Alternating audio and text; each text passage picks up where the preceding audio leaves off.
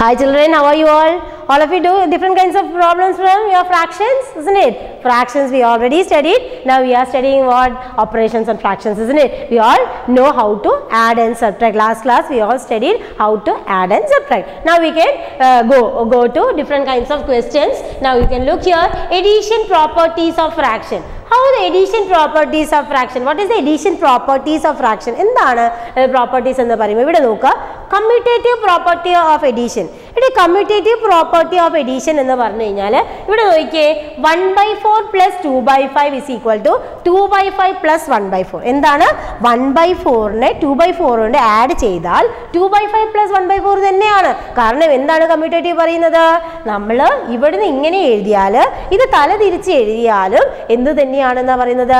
ശരിയാണ്. അതായത് 2 plus 3 എന്ന് എഴുതിയാലും 3 plus 2 എന്ന് എഴുതിയാലും സെയിം ആണ്. 2 plus 3 എന്ന് പറഞ്ഞാൽ 5 ആണ്, 3 plus 2 എന്ന് പറഞ്ഞാലും 5 ആണ്. അതാണ് എന്ത് പറയുന്നത്? കമ്മ്യൂട്ടേറ്റീവ് പ്രോപ്പർട്ടി എന്ന് പറയുന്നത്. ഒരു പ്രോപ്പർട്ടി ആണ്. അപ്പോൾ നിങ്ങൾക്ക് ചിലപ്പം ചെയ്യാനൊക്കെ ഉണ്ടാവും by using commutative property, do this question എന്നൊക്കെ പറയും. Next is associative property, that is 1/3 plus 3/4 plus 5/12 is equal to 1/3 plus 3/4 plus 5/12. ഇവിടെ നിങ്ങൾക്ക് കാണുമ്പോൾ ഒരു വ്യത്യാസം ഒന്നും തോന്നില്ല അല്ലേ? എന്താണ്? ശരിയായിട്ട് തന്നെയാണ് എഴുതിയിരിക്കുന്നത് ഒരു ഫ്രാക്ഷൻ. പക്ഷേ നമ്മളൊരു ബ്രാക്കറ്റ് ഇട്ടിട്ടുണ്ട് അല്ലേ? ഒരു ബ്രാക്കറ്റ് ഇട്ടു. അപ്പോൾ എന്താണ് ആ ബ്രാക്കറ്റ് കൊണ്ട് ഉദ്ദേശിക്കുന്നത്? ഇത് രണ്ടും ആദ്യം ആഡ് ചെയ്തിട്ട് ഈ മൂന്നാമത്തെ ഫ്രാക്ഷനോട് ആഡ് ചെയ്യാം. എന്താണ് ഇവിടെ ഈ രണ്ട് ഫ്രാക്ഷൻ നമ്മൾ ആദ്യം ആഡ് ചെയ്തിട്ട് ഈ മൂന്നാമത്തെ ഫ്രാക്ഷനോട് ആഡ് ചെയ്താൽ എന്ത് തന്നെയാണ്?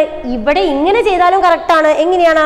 ഈ ആദ്യത്തെ ഫ്രാക്ഷൻ അവിടെ വെച്ചിട്ട് രണ്ടാമത്തെയും സെക്കൻഡ് ആൻഡ് തേർഡ് ഫ്രാക്ഷന് ആഡ് ചെയ്തിട്ട് ഇതിനോട് ആഡ് ചെയ്താലും എന്ത് തന്നെയാണ്?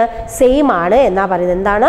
First to fractions when we are adding and then we are adding the third fraction, it is same when we are adding second and third fraction and then we are adding to the first fraction. ഇതാണ് what is that associative property. So we are here the properties are commutative property of addition and commutative associative property of addition. Here there are two properties to study, so you must study this two property. Okay, next is what? Property of zero.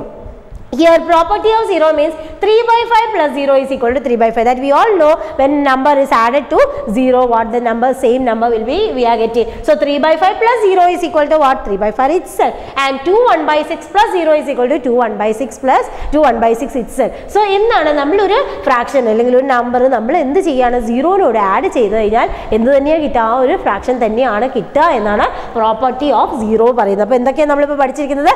3 properties we have studied, which are property, commutative property, associative property and property of 0. What is meant by commutative property? Commutative property means what? We are adding two numbers, then the reverse order also the same answer we will get. And the what? Associative property means ആദ്യത്തെ ഒരു fraction and second fraction, when we are adding two fractions and then to the third fraction that will be the same for what? The second and third fraction when we are adding and to the first fraction. So again the property of 0 means what? Property of 0 means when we are adding a fraction with 0, the number that the same fraction we will get. That is the three properties that we are studying in this. Okay, next is what? Subtraction. Here the subtracting like fraction, like the same addition.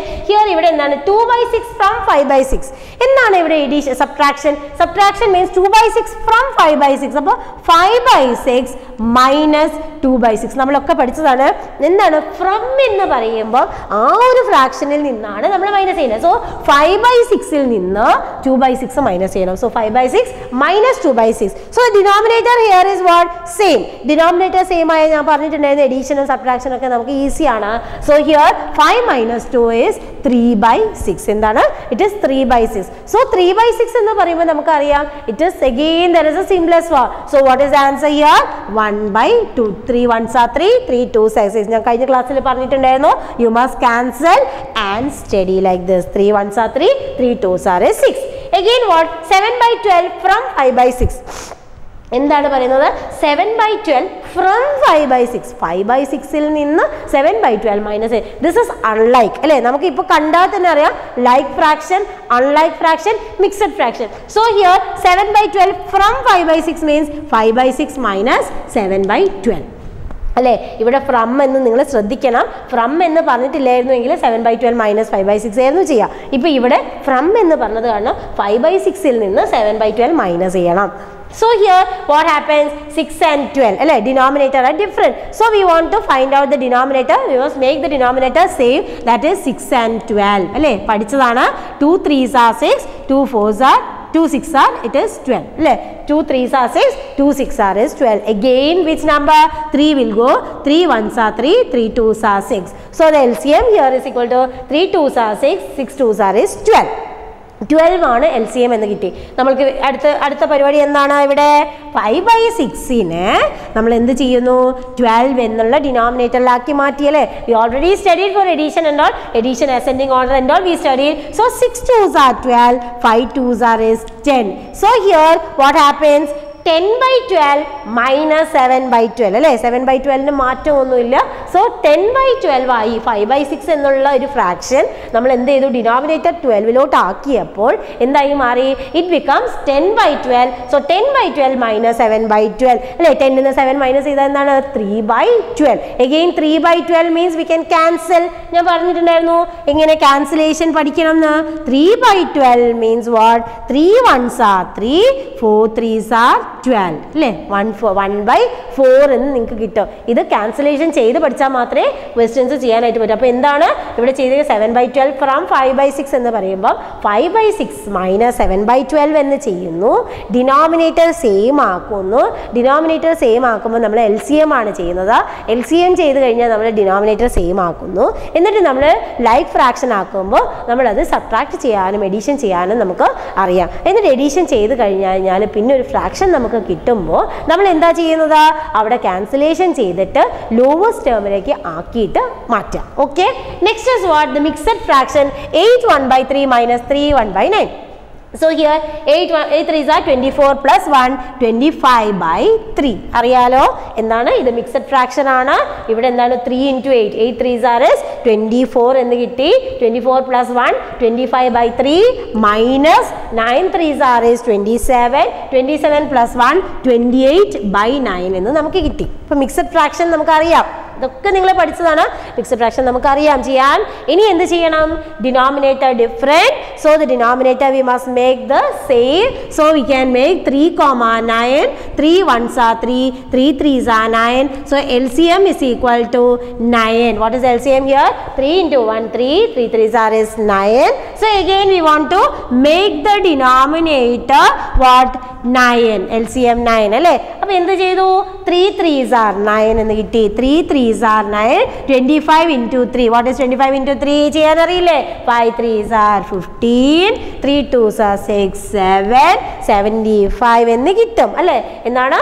25 3 എന്ന് പറയുന്ന ഡിനോമിനേറ്ററിനെ നമ്മൾ എന്തിലോട്ടാക്കി? LCM 9ലോട്ടാക്കി. അപ്പോൾ എന്ത് ചെയ്തു? ഇവിടെ 7/9 75/9 എന്ന് കിട്ടി.